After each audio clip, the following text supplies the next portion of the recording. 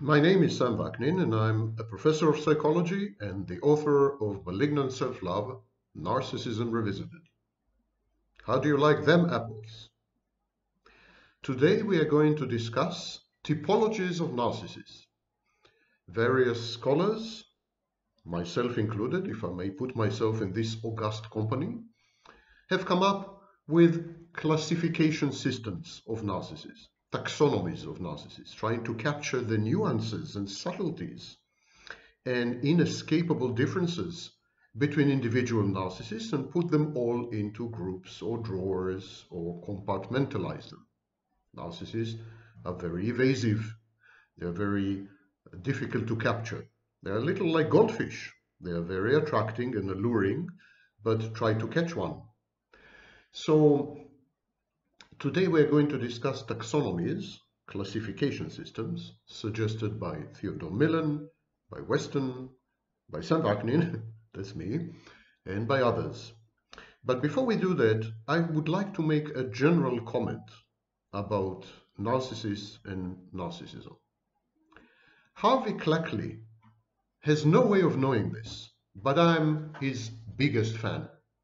He has written an amazing masterpiece, unsurpassed and still 99% relevant after 70 years. The Mask of Sanity was first published in 1942, 1941 actually, technically, and is still, every single page is still as valid as ever. An amazing piece of work. And he called it the Mask of Sanity, Harvey Cleckley, because he said that psychopaths appear to be sane, they appear to be normal, they appear to be totally functional. And yet, when you study their biography, when you study their personal history, you discover utter, unmitigated, chaotic insanity. He said that they're much worse than psychotics.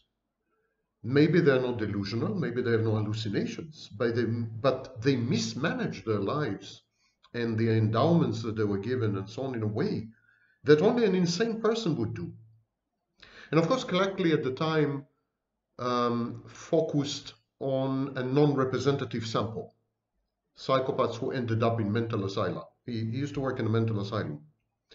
And so his sample is not representative, and I call this type of psychopath the Cleckley psychopath, or the mischievous psychopath. There are other types of psychopaths, and they wear their mask of sanity much more effectively. They are much more self-efficacious. So they reach the upper echelons of the corporate world, or politics, or the church, and so on and so forth.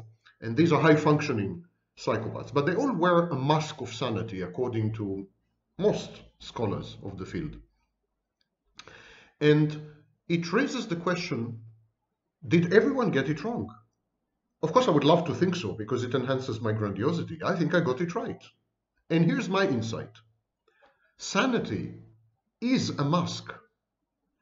There is no issue of a mask of sanity, but sanity is nothing but a mask.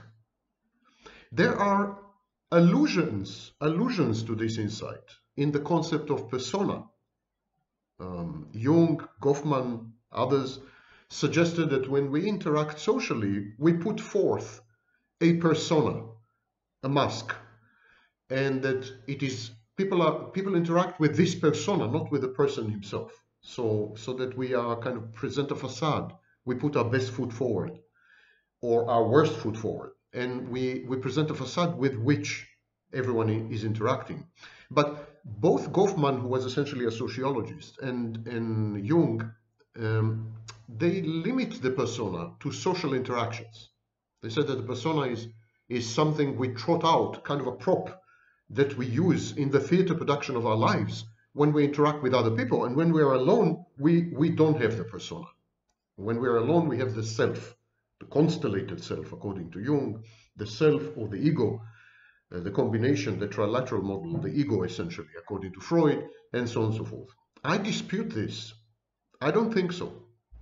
I think whether we are alone or whether we are with other people, sanity is an act. We are acting sane. From a very early age, we are socialized, we are acculturated, we are educated, We imitate role models, primary objects, parental figures, caregivers like grandmother, grandfather, peers, and gradually we assemble a kaleidoscope of behaviors and traits which are socially acceptable, not sanctioned by society, and which yield beneficial outcomes, which are self-efficacious, which enhance agency. And this constellation of behaviors and traits is what we call sanity. It's a mask. Now, that's a very important insight when it comes to narcissism, as you will see a bit later. And then there's the issue of hypersanity. Hypersanity was a concept suggested by the prolific Scottish psychiatrist, controversial Scottish psychiatrist, R.D. Laing. And he said that sanity was a constrictive state. Sanity was giving up on big parts of the world. Sanity was the act of narrowing, of limiting, of ossifying, of fossilizing, of stagnating. And he said to break through this straitjacket, in effect, pun intended, to break through this straitjacket, one needs to go crazy. He said that madness was like a tunnel leading from sanity to what he called hypersanity. Hypersanity is the equivalent of enlightenment or enlightened states in Eastern mysticism. It's accessing the essence of reality directly, like in Zen Buddhism. He said to go there, you need first to be crazy. You need first to go insane.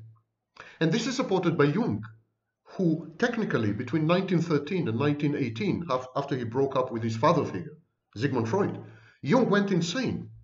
He developed psychosis, full-fledged psychosis. He was talking constantly with two imaginary figures, Salome, which was a woman, and Philemon, which was a kind of a hybrid of various animals and a human.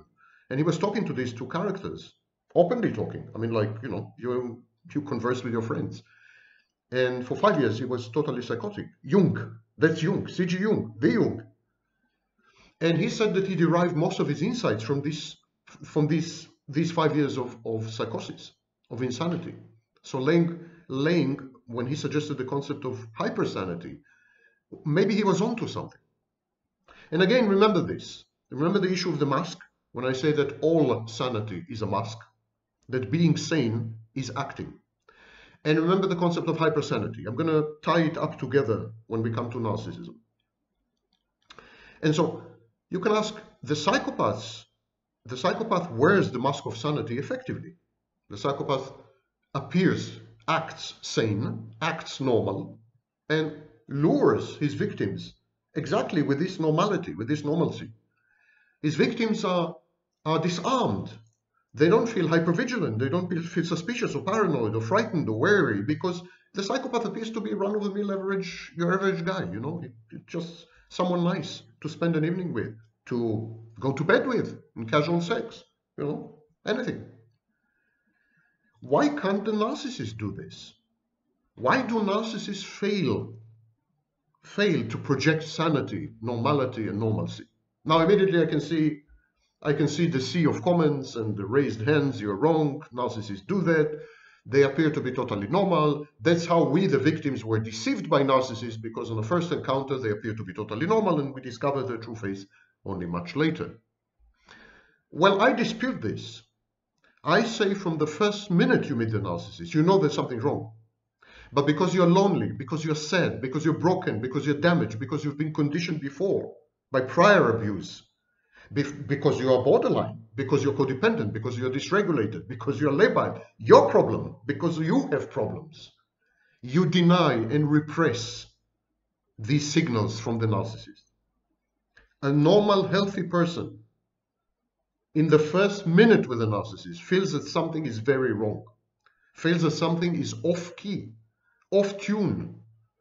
The narcissist creates this ambient atmospheric cloud of unease, discomfort, imminent, ominous, minacious, ambient threat, or like someone put together a human being but in the wrong order or with the wrong parts or under the wrong specs. The narcissist is a human being gone awry. Something got screwed up in the production line or in the production process. And normal people, healthy people, people without defenses, not broken people, not damaged people, they feel it. They pick up on it. And this is called the uncanny valley. It's been documented since 1970, numerous times, many studies and so on. So why doesn't the psychopath provoke this? Because the psychopath is the one who can pull it off by pretending to be sane and normal. The psychopath pulls it off and he lures you, he reels you in. How does he do that? How does a psychopath do that? Why the narcissist fails? The reason is very simple. The psychopath is himself. He's always himself. There's nothing separating the psychopath from the psychopath. So it's easy for him to just be himself and not have to really act, but externalize or show or demonstrate the parts of himself which are relatively sane. The narcissist has a problem. The narcissist has a problem to use the mask of sanity. All sanity is a mask, but we all wear it to varying degrees. The narcissist can't wear the mask of sanity. Why? Why? Because the narcissist is already wearing another mask. He cannot wear the mask of sanity because he is already wearing the mask of the false self, or what I called in other writings the Wunderkind mask, the child genius mask.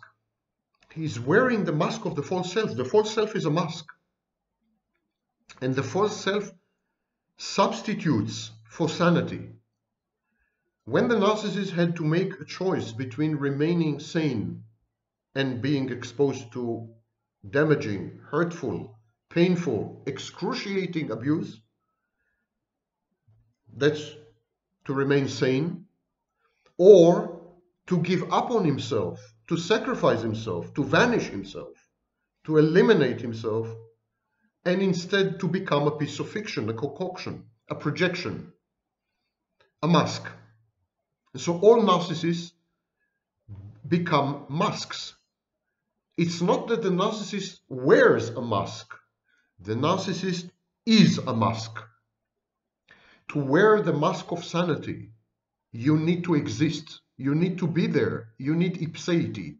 You need a separate existence from the mask. The mask is an act, but how can you have an act without an actor?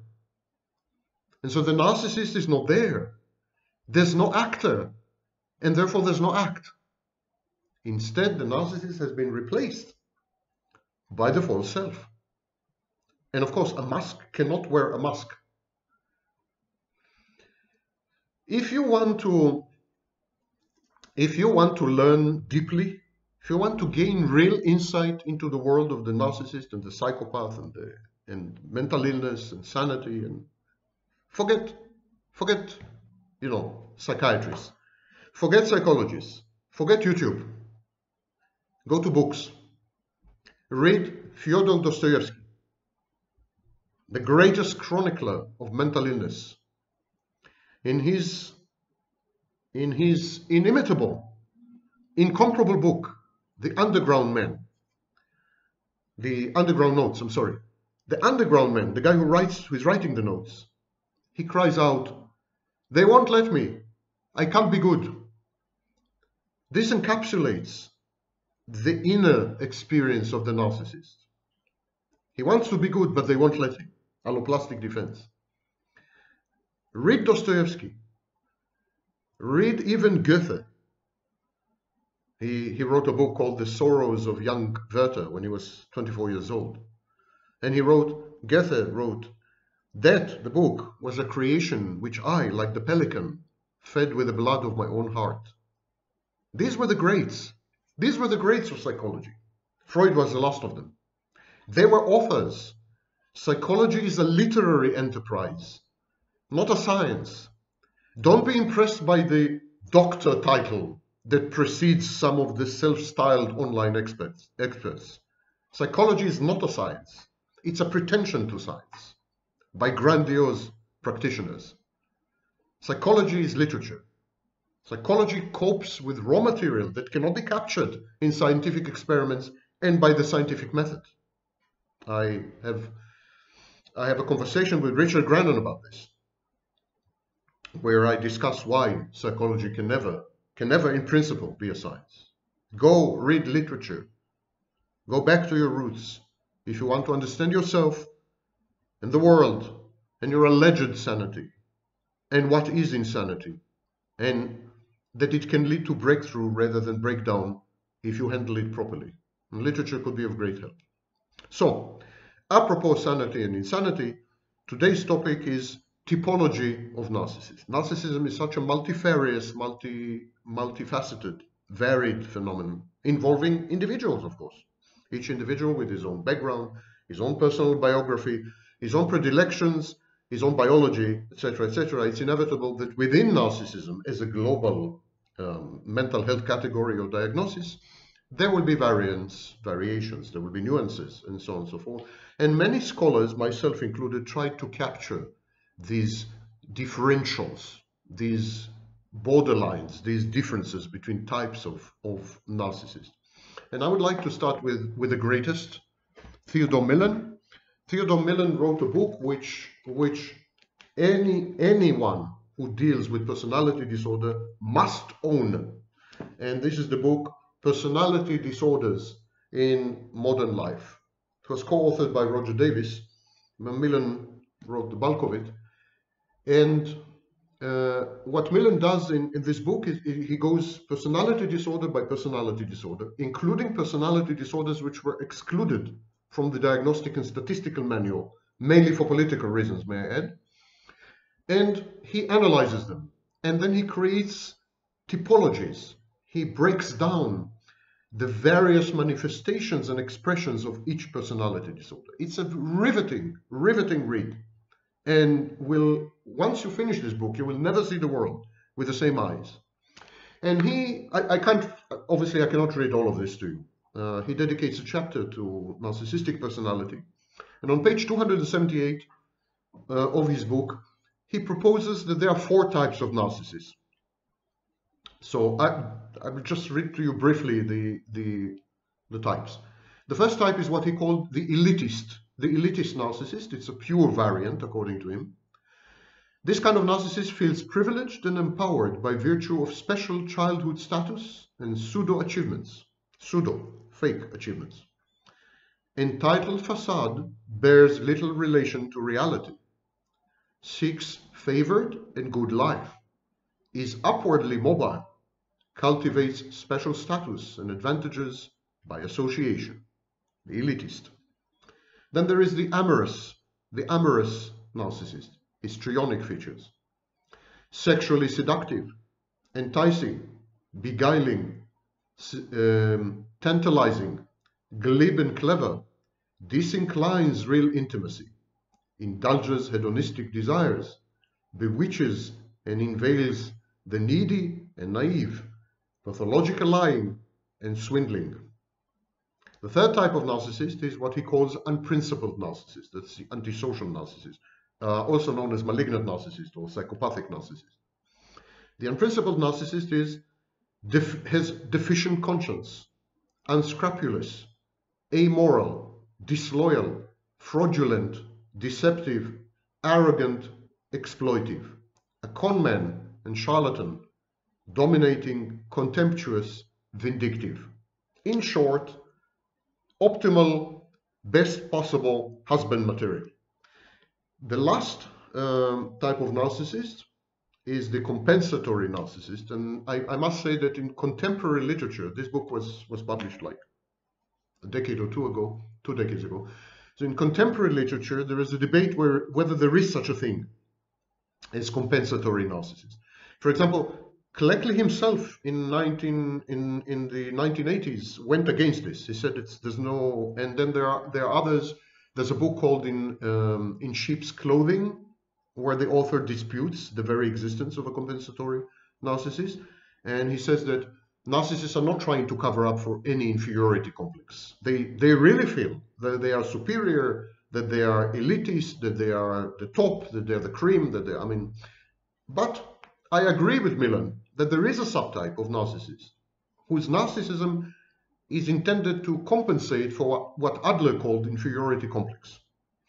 And so this is the compensatory narcissist. And I have on my website, I have a whole frequently asked question about compensatory narcissism within the inverted narcissist page.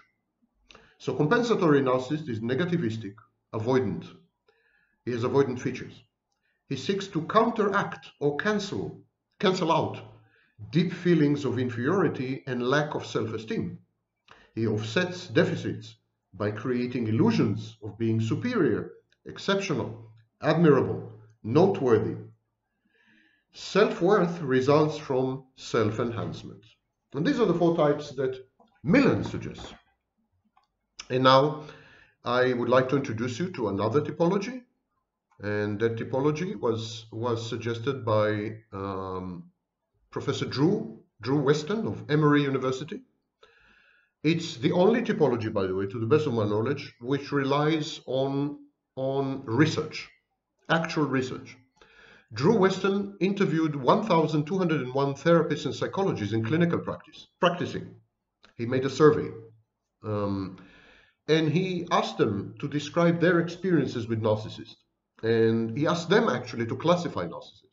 And so he came up with the conclusion that there are three subtypes of narcissists. There's the high-functioning or exhibitionist narcissist. It used to be called phallic narcissist, by the way. So the high-functioning or exhibitionist narcissist has an exaggerated sense of self-importance, but he is also articulate, energetic, outgoing, and achievement-oriented. And in my work, it would be a bit like the cerebral narcissist. Westen, so this is the first type of Westen, then proceeds to the other 2 types. The fragile narcissist wants to feel important and privileged, to ward off painful feelings of inadequacy and loneliness. And this is, of course, the equivalent of the compensatory, and the shy, and the inverted, and the covert narcissists. And the third type is grandiose or malignant, has an exaggerated sense of self-importance, feels privileged, exploits others, and lusts after power. And that would be the equivalent of the overt, or the classic narcissist. And now, another typology which I would like to introduce you to is one proposed by Cooper and Akhtar. Cooper just passed away, by the way, last week. I think he was 88 years old, and he had a very productive career in psychology, and he focused on narcissism, many important contributions in narcissism. In 1989, he teamed up with another very prominent scholar, Akhtar, and they created the diagnosis of covert narcissists. Yes, covert narcissists. All these videos online which purport, allegedly tell you about covert narcissists. If you listen now to what Cooper and Akhtar had to say when they invented the diagnosis, you will discover that regrettably most of the material online is sheer trash. And I'm being generous and charitable. So here's what Cooper and Akhtar have to say, and they are the only authority on this subject. Listen to no one else. So Cooper and Akhtar have this to say. They say that there are 2 types of narcissists: arrogant or overt narcissist, and shy or covert narcissist. And they say that arrogant or overt narcissist has, as a self-concept, grandiosity, preoccupation with fantasies of outstanding success, undue sense of uniqueness, feelings of entitlement, and seeming self-sufficiency. Compare this to the self-concept of the shy, fragile, vulnerable, or covert narcissist. The covert narcissist has inferiority, morose self-doubts, marked propensity toward feeling ashamed, fragility, relentless search for glory and power, marked sensitivity to criticism and realistic setbacks. What about interpersonal relationships? According to Cooper and Akhtar, the overt, the classic, arrogant narcissist has numerous but shallow relationships, intense need for tribute from others, scorn for other people, often masked by pseudo-humility, false modesty, a lack of empathy, inability to genuinely participate in group activities, valuing of children over spouse in family life. What about the covert narcissist? He has inability to genuinely depend on others and trust them, chronic envy of other people, of their talents, of their possessions, of their capacity for deep object relations, capacity to love. The covert narcissist has a lack of regard for generational boundaries, disregard for others' time, refusal to communicate. Social adaptation.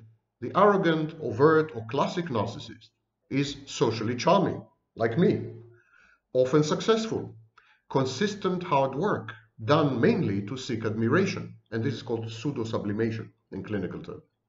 So when he works hard, it's mainly for admiration, not for the work itself. He's not really interested in what he's doing. He's interested in the reaction to what he's doing. Intense ambition and preoccupation with appearances. What about the shy and covert narcissist? He has nagging aimlessness, shallow vocational commitment, dilettante-like attitude, multiple but superficial interests, chronic boredom, like the psychopath, aesthetic taste, often ill-informed and imitative. What about ethics, standards, and ideals? In the context of narcissism, it would appear to be a bizarre question, but still. According to Cooper and Akhtar, the arrogant or the classic narcissist has caricatured modesty, pretended contempt for money in real life, idiosyncratically and unevenly moral, apparent enthusiasm for socio-political affairs. That's a classic narcissist. But what about the covert? The covert has a readiness to shift values to gain favor, pathological lying, materialistic lifestyle, delinquent tendencies, inordinate ethnic and moral relativism, and irreverence towards authority, what we call contumaciousness. What about love and sexuality? According to Cooper and Akhtar, arrogant or overt narcissist has marital instability, cold and greedy seductiveness, extramarital affairs and promiscuity, and uninhibited sexual life. That would be, by the way, the somatic. What about the covert? The covert narcissist has inability to remain in love, impaired capacity for viewing the romantic partner as a separate individual with his or her own interests, rights, and values, inability to genuinely comprehend the incest taboo, and occasional sexual perversions. What about the cognitive style? The classic narcissist is impressively knowledgeable, decisive and opinionated, often strikingly articulate. I find myself in this. Egocentric perception of reality, love of language, fondness for shortcuts to acquisition of knowledge. And the shy or covert narcissist? His knowledge is often limited to trivia, headline intelligence. He is forgetful of details, especially names. Impaired in the capacity for learning new skills, has a tendency to change meanings of reality when facing a threat to self-esteem. Language and speaking are used for regulating self-esteem. That's it. You got it from the horse's mouth. That's the only things you need to know about covert narcissists. All the rest is anecdotes, nonsense, disgruntled spouses, and so on and so forth. Do not be impressed by academic degrees. If the doctor or professor didn't dedicate his life to studying narcissism, he or she doesn't know what they're talking about. Do not be impressed. So, in 1996, I proposed a variant and yet another nuance of covert narcissists. And I called it the inverted narcissist. The inverted narcissist is a codependent, but she depends exclusively on narcissists. And today, these people are called narcissist codependent or co-narcissist. Narcissist codependent or co-narcissist. So the inverted narcissist is a codependent who depends exclusively on narcissists. If you're living with a narcissist, if you have a relationship with a narcissist, if you're married to a narcissist, if you're working with a narcissist, this does not mean that you are an inverted narcissist. Even if you love the narcissist, you pity the narcissist, still, it doesn't make you an inverted narcissist. To qualify as an inverted narcissist, you must crave to be in a relationship with a narcissist, regardless of any abuse inflicted on you by him or her. Craving. You know, any alcoholic will tell you what is craving for alcohol. This urge, uncontrollable urge. You know it's bad for you, but you can't help it, and you want more and more and more. An alcoholic starts with a single shot, but then can't stop it, and he ends up with 20. You must, to qualify as inverted narcissist, you must actively seek relationships with narcissists, and only with narcissists, no matter what your bitter and traumatic past experience with narcissists has been. And you must feel empty and unhappy in relationships with any other kind of person. Only the narcissist fulfills you. Only he gives light and color to your life. Only then, and if you satisfy the other diagnostic criteria of dependent personality disorder, only then you can safely be labeled an inverted narcissist. And now, there's a misunderstanding about inverted narcissists, and I've been attacked and criticized numerous times. People said, you are wrong, inverted narcissists are not covert narcissists. Well, first of all, inverted narcissists are covert narcissists. All inverted narcissists are covert narcissists. But of course, not all covert narcissists are inverted narcissists. All inverted narcissists are covert. They're shy or fragile narcissists. All of them have all the attributes of covert narcissists. They are self-centered, sensitive, vulnerable, defensive, hostile, and paranoid. They harbor grandiose fantasies, and they have a strong sense of entitlement. They tend to exploit others, albeit stealthily and subtly. Covert narcissists are aware of their innate limitations and shortcomings, and therefore constantly fret and constantly stress about their inability to fulfill their unrealistic dreams and expectations. In this sense, all covert narcissists are collapsed narcissists. Collapsed narcissists, because they think they deserve much better. They think they deserve much more. They think they are of superior quality. They think they should be recognized, celebrated, and yet nothing happens in their lives. They are utter losers and failures. And this grandiosity gap, what I call grandiosity gap, destroys them. They can't sleep at night.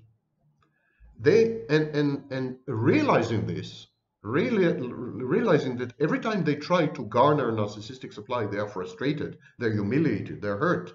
They end up avoiding recognition, competition, and the limelight. Covert narcissists avoid attention. They don't want to be the center of attention, life of a party. They are terrified of it. They are therefore technically socially shy or socially anxious. They are afraid of being exposed as frauds or failures. They are ostentatiously modest.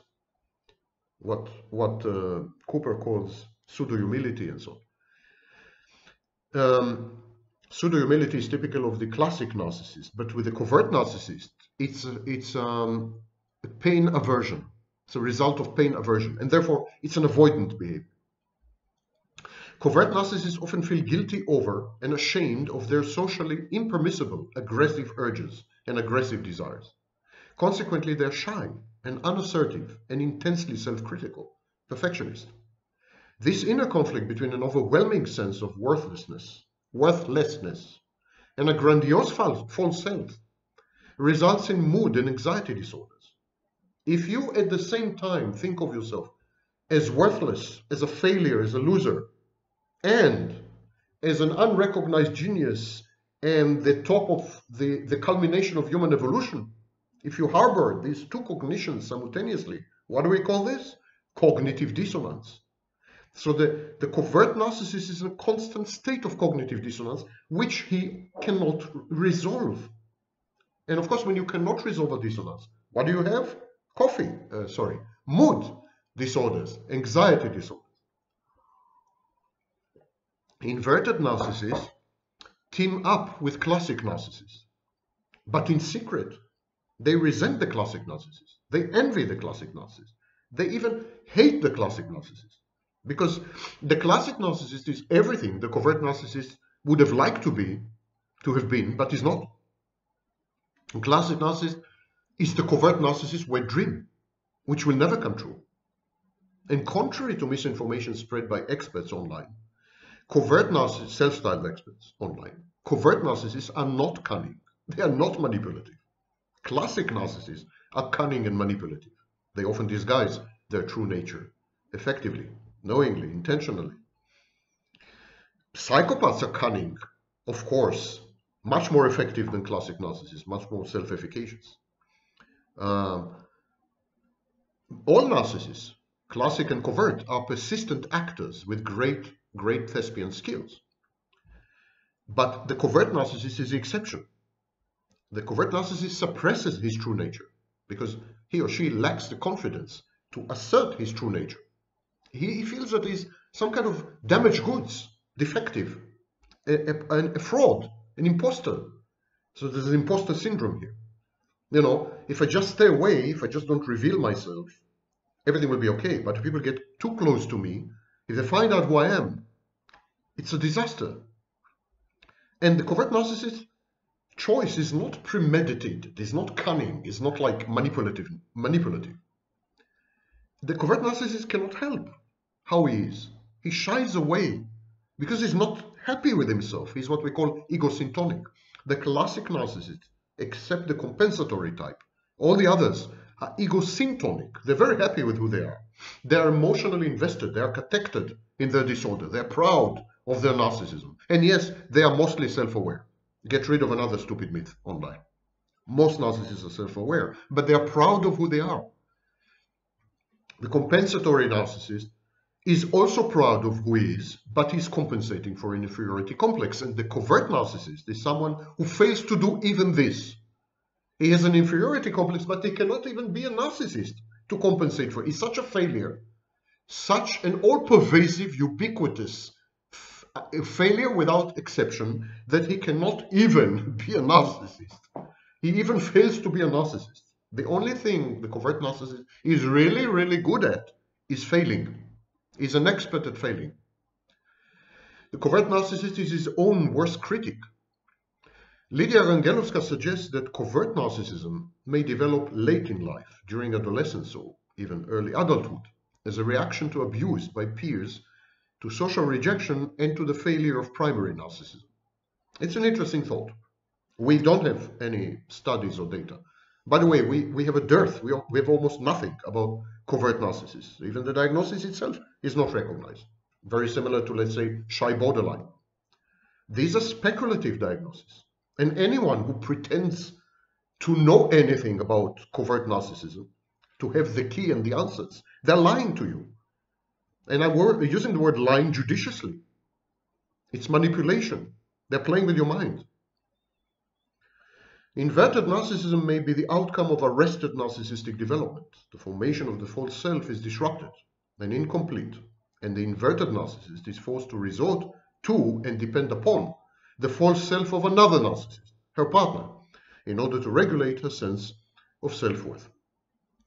Okay, so these are typologies suggested by others, and now another typology is the cerebral and somatic typology, which I suggested in 1995, and today is widely used. Patients with narcissistic personality disorder are either cerebral or they're somatic. Cerebral narcissists derive their narcissistic supply from their intelligence, intellect, academic achievements. So what they do, they show off. They show off how intelligent they are, how amazing, the pyrotechnics of their intellect or their academic achievements, and that way they get supply from the environment. And then there's a somatic narcissist, and they derive their narcissistic supply from their physique, from the body, exercise, physical, sexual prowess, romantic or physical conquests, and so on. So the somatic emphasizes the body. These are all the incels, MGTOWs, and others in the manosphere, the intellectually challenged, self-styled evolutionary psychologists in the manosphere who think that if they develop muscles, they're going to get the girl. So they're somatic, actually. They're somatic narcissists. And by the way, I suggested that actually the majority of self-styled empaths are covert narcissists. So narcissists infiltrated this sphere online.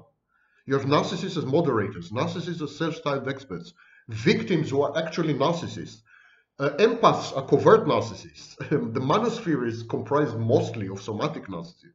The somatic narcissists derive narcissistic supply from displaying or using their bodies because they don't have much here. Or even if they have much here, they dedicated much more to here. The cerebral narcissist has a lot here and very little else, regrettably, from personal experience. So he has to show off his mind, his brain, his amazing intellect, and hope for the best, you know. Because in today's world, the intellect and the mind and the brain are depreciated. They are not very appreciated. It's not much of a draw and not much of a pickup line. And of course, patients with narcissistic personality disorder are either classic, they meet 5 of the 9 diagnostic criteria included in the DSM, or they are compensatory. Their narcissism compensates for deep-set feelings of inferiority and lack of self-worth. And so we mentioned the compensatory narcissist before as one of the 4 types proposed by Millen, and I would like to expand a bit about with regards to the compensatory narcissist, because there's very little online about it. There was a guy, I'm not sure he's still online, his name was Dave Kelly, and he had an excellent website called ptypes.com, and he suggested a distinction. Dave Kelly suggested a distinction between compensatory type NPD and classic NPD based on Millen. And he composed a series of compensatory NPD criteria, and I'm simply going to read what he had written, but his sources were, he based himself on the work of Max Forman, Theodore Millen, Annie Reich, Don Richard Rizzo, and others. So I'm going to read to you 2 sets of diagnostic criteria for compensatory narcissistic personality. Set number 1 of proposed diagnostic criteria seeks to create an illusion of superiority and to build up an image of high self-worth. That's Millen. Strives for recognition and prestige to compensate for the lack of a feeling of self-worth. May acquire a deprecatory or self-deprecatory attitude in which the achievements of others are ridiculed and degraded. That's again Millen. Has persistent aspirations for glory and status. Millen. Actually, most of these are Millen, but okay. Has a tendency to exaggerate and boast. Millen. Is sensitive to how others react to him. Watches and listens carefully for critical judgment and feels slighted by disapproval. Hypervigilant. Millen. Is prone to feel ashamed and humiliated and especially anxious and vulnerable to the judgment of others. Millen. Covers up a sense of inadequacy and deficiency with pseudo-arrogance and pseudo-grandiosity. Millen. Has a tendency to periodic hypochondriasis. Forman. Alternates between feelings of emptiness and deadness and states of excitement and excess energy. Forman. Entertains fantasies of greatness, constantly striving for perfection, genius, or stardom. Forman. Has a history of searching for an idealized partner and has an intense need for affirmation and confirmation in relationships. Forman. Frequently entertains a wishful, exaggerated, and unrealistic concept of himself, which he can't possibly measure up to. Reich. Produces too quickly work not up to the level of his abilities because of an overwhelmingly strong need for the immediate gratification of success. Reich. Is touchy, quick to take offense at the slightest provocation, continually anticipating attack and danger, reacting with anger and fantasies of revenge, which he feels himself when he feels himself frustrated in his need for constant admiration. Let me read this again. I botched it up. Is touchy, quick to take offense at the slightest provocation, continually anticipating attack and danger, reacting with anger and fantasies of revenge when he feels himself frustrated in his need for constant admiration. I got it right this time. Thank you, Reich. Is self-conscious due to a dependence on approval from others. Reich. Suffers regularly from repetitive oscillations of self-esteem. Reich. Seeks to undo feelings of inadequacy by forcing everyone's attention and admiration upon himself. Reich. And finally, may react with self-contempt and depression to the lack of fulfillment of his grandiose expectations. Reason. And so you see the very close affinity between the compensatory narcissist and the covert narcissist. Covert narcissist and compensatory are very, very, I mean, they're so close that they might as well be twins. And there is another variant of these diagnostic criteria, and I'll read it to you. A pervasive pattern of self-inflation, pseudo-confidence, exhibitionism, and strivings for prestige that compensates, it's the compensatory narcissist, yes, compensates for feelings of inadequacy and low self-esteem, as indicated by the following. Pseudo-confidence, compensating for an underlying condition of insecurity and feelings of helplessness. Pretentiousness, self-inflation. Exhibitionism in the pursuit of attention, recognition, and glory. Strivings for prestige to enhance self-esteem. Deceitfulness and manipulativeness in the service of maintaining feelings of superiority. Idealization in relationships. Fragmentation of the self. Feelings of emptiness, deadness. A proud, hubristic disposition. Hypochondriasis, substance abuse, self-destructiveness. And this is another possible set for compensatory narcissism. Finally, I would like to discuss the narcissistic personality type as distinct from the disorder, and as distinct from the style, and as distinct from the type. The narcissistic personality type reacts to criticism with feelings of rage, shame, or humiliation, is interpersonally exploitive, takes advantage of others to achieve his own ends, has a grandiose sense of self-importance, believes that his problems are unique and can be understood only by other special people, is preoccupied with fantasies of unlimited success, power, brilliance, beauty, and ideal love, has a sense of entitlement and unreasonable expectation of especially favorable treatment, requires much attention and admiration of others, lacks empathy, fails to recognize and experience how others feel, and is preoccupied with feelings of envy. This was the text in the Diagnostic and Statistical Manual 3rd edition, text revision. And it carried over to the DSM-4 text revision and DSM-5 in 2013. And now I would like to read to you the diagnostic criteria, attempted diagnostic criteria for the inverted narcissist. And then we will talk about the cerebral and somatic, and we will wrap it up. So I suggest 9 diagnostic criteria for the inverted narcissist. Criterion 1, possesses a rigid sense of lack of self-worth. Criterion 2, preoccupied with fantasies of unlimited success, power, brilliance, and beauty, or of an ideal love. 3, believes that she is absolutely ununique and unspecial, not unique and not special. In other words, worthless and not worthy of merger with a fantasized ideal or ego ideal. And that no one at all could understand her because she is innately unworthy of being understood. The inverted narcissist becomes very agitated, and the more one tries to understand her, the more you try to understand her, the more angry she gets, the more aggressive she gets, because that also offends against her righteous sense of being properly excluded from the human race. Criterion 4, demands anonymity in the sense of seeking to remain excluded at all costs, and is intensely irritated and uncomfortable with any attention being paid to her. And in this sense, she is very similar to the schizoid personality disorder. Number 5, feels that she is undeserving and not entitled. Number 6, is extinguishingly selfless, sacrificial, even unctuous in her interpersonal relationships, a bit smarmy, a bit creepy, and avoids the assistance of others at all costs.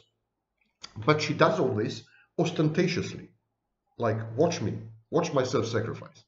Can only interact with others when she can be seen to be giving, supportive, and expending an unusual effort to assist. These are the professional altruists. Criterion 7, lacks empathy. It lacks empathy, no empathy, is intensely attuned to others' needs, but only insofar as it relates to her own need to perform the required self-sacrifice, which in turn is necessary in order for the inverted narcissist to obtain her narcissistic supply from the primary narcissist. So she has cold empathy, exactly like the classic narcissist. And she scans her narcissist, her source of supply. The inverted narcissist teams up with the classic narcissist. The classic narcissist becomes her source of supply. His achievements are her achievements. His accomplishments, her accomplishments. His glory, her glory. Reflected glory, like the moon and the sun. Or like in the 19th century, if a woman were married to a medical doctor, everyone would call her Frau Doctor, even if she had never attended school and couldn't write her name. She was still Frau Doctor, because she was married to a doctor. That's the inverted narcissist. And to bind the classic narcissist to herself, to condition him, to make him addicted to her, she self-sacrificially serves his needs. She gives everything of herself to him, unconditionally, self-sacrificially, denies her own needs, her own essence for him, disappears in him, fuses and merges with him. Very, very similar like the codependent that she is. So she's a codependent narcissist, a combination, very bad combination.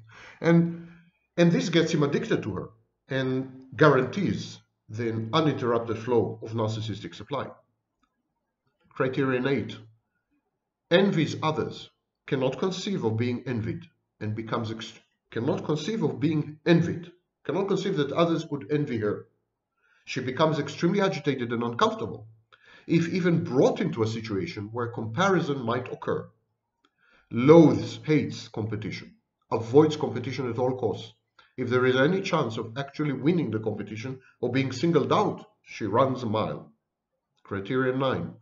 Displays extreme shyness, lack of any real relational connections, is publicly self-effacing in the extreme, is internally highly moralistic and critical of others, sadistic even, is a perfectionist, engages in lengthy, ritualistic, obsessive-compulsive behaviors, which can never be perfectly performed.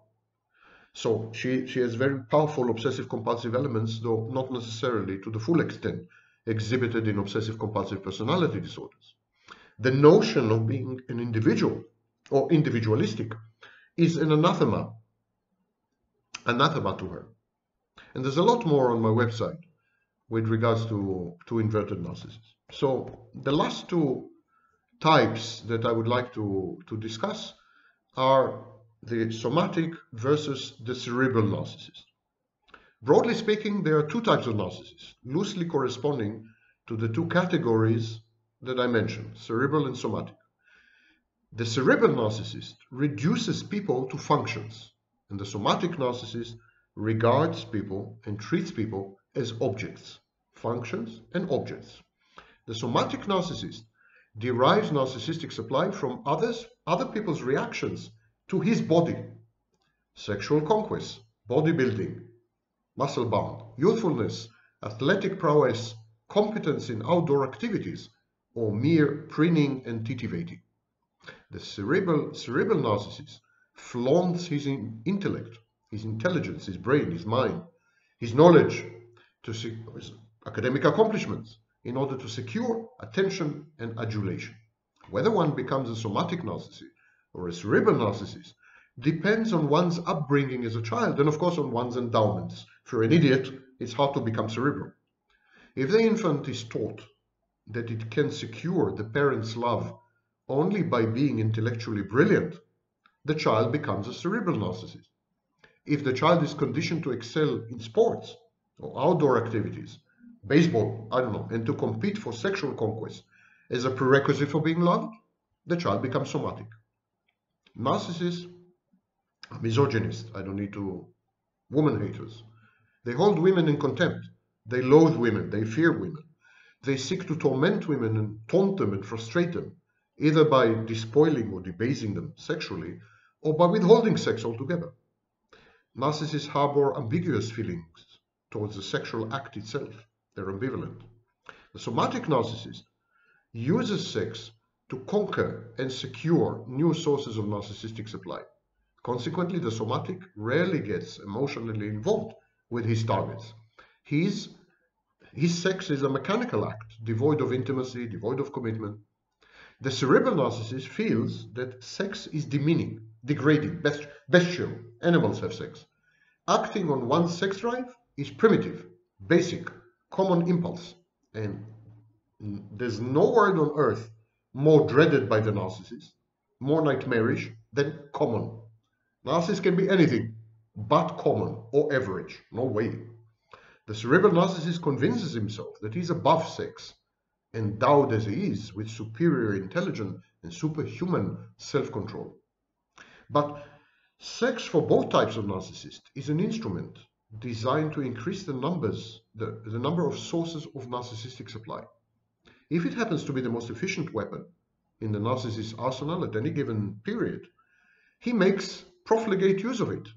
Even the cerebral narcissist goes after sex if he has no other options.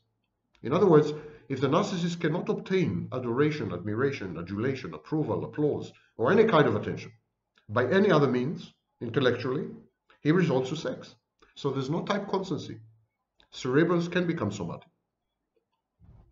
It's more difficult for somatic to become cerebral. The cerebral can become a satyr, a nymphomaniac, indiscriminately engages promiscuously in sex with multiple partners. His sex partners are considered by the narcissist to be objects, sources of supply. It is through the processes of successful seduction and sexual conquest that the narcissist derives his badly needed narcissistic fix. And the narcissist is likely to perfect his techniques of courting and regard his sexual exploits as a form of art. The art of charm, the art of, pick-up artists. The narcissist usually exposes this side of himself to others, to an audience, expecting to win their approval and admiration, because the narcissistic supply in this, in his case, is in the very act of conquest, and what he perceives to be subjugation or subordination. The narcissist is forced to hop from one partner to another because it's not the partner that interests him, it's the acquisition. Some narcissists prefer complicated situations, others not, and so on and so forth. So these are the sexual and the cerebral versus the somatic. There's no such thing as sexual narcissist, by the way. The cerebral versus the somatic narcissist. And just to summarize this part for you, narcissists are either cerebral or somatic. They either generate the supply by applying their bodies or by applying their minds. The somatic narcissist flaunts his sexual conquest, parades his possessions, exhibits his muscles, brags about his physical aesthetics, youthfulness, sexual prowess, sexual exploits, is a health freak and hypochondriac. And like most men, somatic narcissists are plagued with sexual overperception bias, but in a more pronounced way than normal. They tend to interpret every female behavior, every female utterance, every gesture as an unambiguous invitation to have sex with her. The somatic narcissist regards his body as an object to be sculpted, to be honed via extreme diets, multiple cosmetic surgeries, bodybuilding, weightlifting, martial arts, whatever. When coupled with psychopathic tendencies, the somatic appropriates other people's bodies and treats these bodies as raw materials to be, dismembered, tampered with, altered, invaded, abused, despoiled. Somatic narcissists are often portrayed as sex addicts or as histrionic. They are thought to possess manic defenses, avoidance of feelings of discomfort, loneliness, and inadequacy by seeking states of hyperactivity, arousal, and excitement. They are also prone to cognitive biases, such as sexual overperception that I mentioned before, misinterpreting even innocuous female behaviors as indications of sexual interest and flirtation, and it's a mild form of erotomania. But really, somatic narcissists derive the narcissistic supply not so much from the sex act as from the process of securing the sex. The conspiracies and assignations, the chase and the conquest, the subjugation and the habituation of the targets, dumping the targets, discarding the prey, having extracted the attention and admiration. All this is what excites the somatic. These extracurricular activities endow the somatic narcissist with a sense of omnipotence, all-pervasive control. And the somatic narcissists sway over their paramours and would-be lovers, proves to them their uniqueness, their desirability, their irresistibility.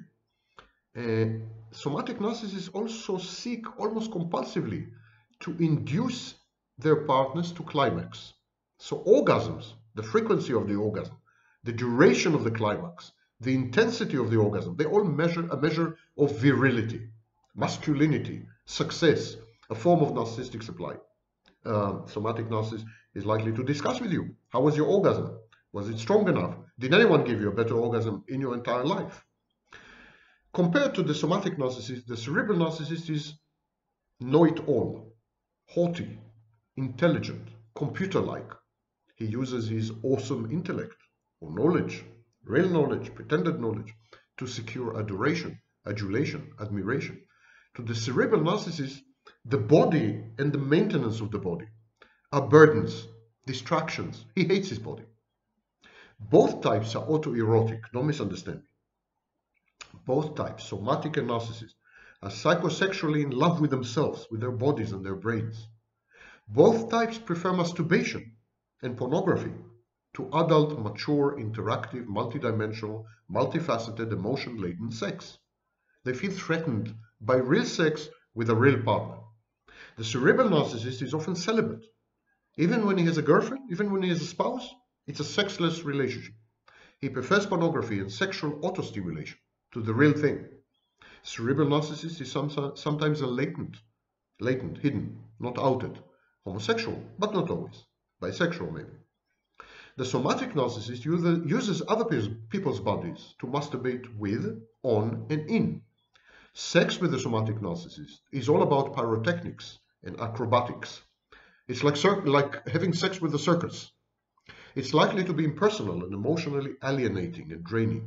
The partner is often treated as an object, an extension of the somatic narcissist, a toy, a warm, pulsating vibrator.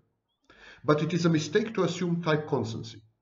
As I said before, all narcissists are both cerebral and somatic. In each narcissist, one of the types is dominant. So the narcissist is either overwhelmingly cerebral or dominantly somatic. But the other type, the recessive type, the type that is manifested less frequently, is always there. It's lurking. It's waiting to erupt, and the narcissist swings between his dominant type and his recessive type. The recessive type is expressed mainly as a result of a major narcissistic injury, narcissistic mortification, or a life crisis. Cerebral narcissism is also a form of passive-aggressive behavior intended to punish and frustrate the narcissist's intimate partner for her transgressions or mere incompatibility with the narcissist. The narcissist withholds sex, withholds intimacy as a relationship management tool. Okay, this was the zoo of narcissism and narcissists. And as you can see, narcissism is not a uniform, homogeneous, monotone phenomenon. It's as multivariate and as multifaceted, as multifarious and as technicolor as the various individuals which comprise the population of people diagnosed with narcissistic personality disorder. Generalizing is very misleading, sometimes dangerously misleading. We still have some common elements, common strands, common threads. Bear in mind, the true modern study of narcissism started only 20 years ago. When I appeared on the scene in 1995, there was some literature from the beginning of the 20th century and some literature from the 1970s. That was the end of it. That's it. There was nothing. Between 1995 and 2004, I was alone, all alone. And then from 2004, I would say that there was a resurgence of studies of narcissism. And today, of course, I mean, there's a lot of literature, academic literature, I mean, scholarly literature, about the various manifestations and variants of narcissism. So the field is vibrant, possibly the hottest niche or field in psychology today. I'm very happy for that it became mainstream. I see narcissism mentioned in films, in political analysis, so it's an organizing principle. Narcissism is a principle that explains a modern life. It has strong philosophical foundations. And to reduce narcissism to lists, to a list, or to reduce narcissism to grievances by victims, or to reduce narcissism to demonic possession, or to reduce narcissism to kvetch parties, to grievance parties online, or to reduce narcissism to profanity and profanities and foul language, or to reduce narcissism to confuse it and conflate it completely with other diagnoses, and of course to spread misinformation, as the vast majority of self-styled experts are doing, is a crime. I understand why all the major scholars of narcissism avoid YouTube as the plague, because they are very unlikely to be understood. And when giants of the field, if they were to open their own YouTube channel, they would have been inevitably compared to self-styled experts who don't know, who heard of narcissism the first time when they have made their first YouTube video. Many of the people online who claim to be experts, including people with academic degrees, never heard of narcissism ever before they have made their first YouTube video. And yet they claim to be experts. Why? There's money in it, a lot of money. And believe me, I have proof of everything I'm saying. So be careful there, be wary. The real expertise is in academic literature. You can find all the relevant academic literature by going to scholar.google.com, scholar.google.com, and typing narcissism. That's all you need to do. Try to be discriminating when you're on YouTube. YouTube, Wikipedia, these popular platforms, they're infested and infected and contaminated, and 95% of the time utterly wrong. Be well.